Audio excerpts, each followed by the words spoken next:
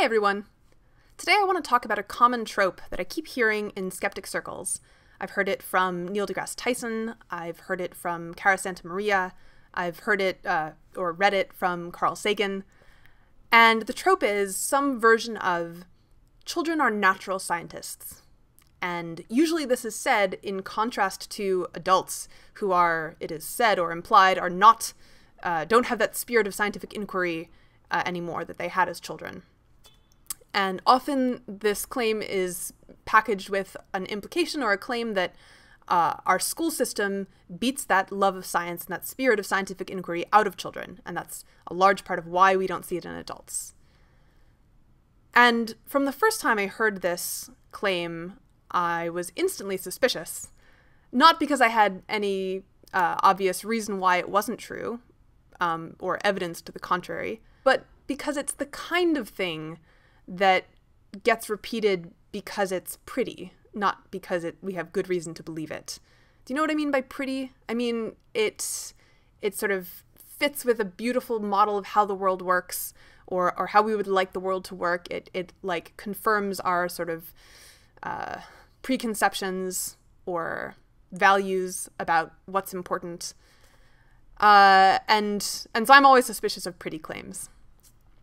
And I started looking into it a little bit, just out of curiosity to see what kind of evidence there was for this claim.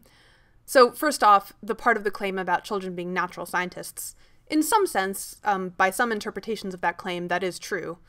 Children are naturally curious and explore the world. I've seen some studies that suggest that children naturally do some simple form of hypothesis testing. So they'll, try a thing like push something off a table, see what happens, and if it's not what they were used to or expected, they, experience surprise. This seems to be a natural part of how they learn how the world works. The part of being a scientist that involves, checking your own assumptions and controlling for your own bias, I don't think kids naturally do that. Those are the kinds of habits that you have to just train in yourself to be a good scientist. But that maybe is too strict of an interpretation of what the original claim meant. So, sure, in some sense, children are naturally scientifically curious about the world around them. The part of the claim about, that's making a causal claim about our schooling system beating that natural love of science out of children, that seems more dubious to me. It definitely seems to be the case that some form of curiosity and inquiry about the world is a universal in human children.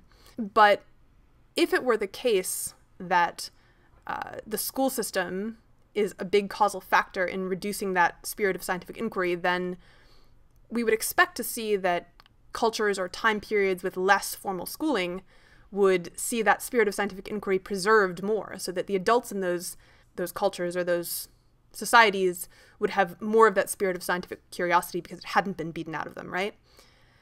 And I wasn't able to find any hard evidence or data on this particular question, but I've read a fair amount of anthropology and sociology, and I don't recall ever reading anything about adults in less societies with less formal schooling being more scientifically curious. This may be true. If anyone has any evidence about this, let me know. So far, it seems it doesn't match what I've read about the world. I also tried looking for evidence about different kinds of schooling, for example, in the U.S., in the modern U.S.